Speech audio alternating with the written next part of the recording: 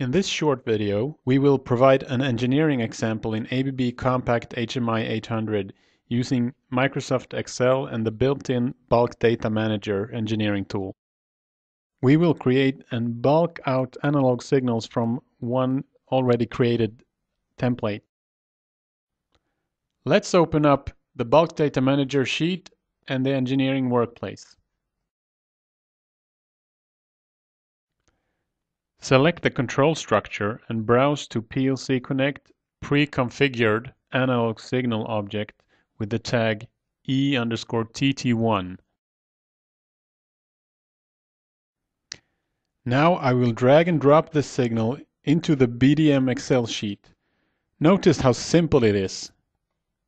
One line is created for the specific object. Now I will demonstrate how simple it is to make multiple objects of the same type and save it to the Compact HMI. Extend from 1 to 10 rows in Excel.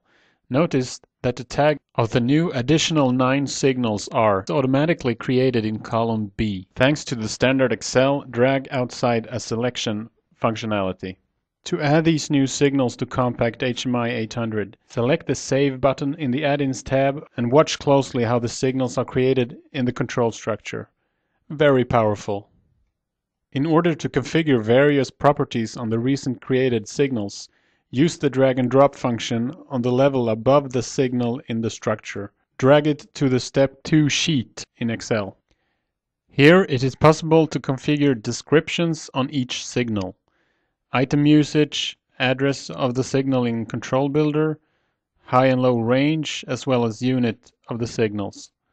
Note that we are using standard Excel drag selection function to modify the properties of the signal in an efficient manner. In this example, I will configure all 10 signals to be temperature transmitters with the range 0 to 100 degrees Celsius. Preferably, these settings should correspond to the I/O signal settings in the controller. Save the Bulk Data Manager sheet and the settings will be downloaded to the control structure. In order to get our changes to the application fully implemented, a deploy is needed in the engineering environment. The deploy is done in the deploy aspect on the PLC Connect parent level. Let's look at a faceplate from one of our new signals, TT2.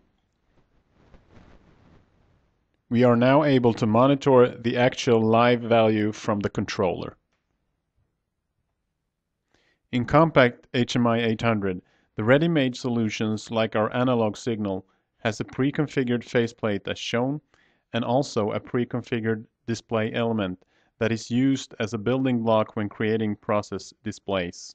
On the screen you can see the live value from the controller in the display element for signal TT3. Now you've learned how easy bulk engineering can be using the BDM tool. Thank you very much for watching.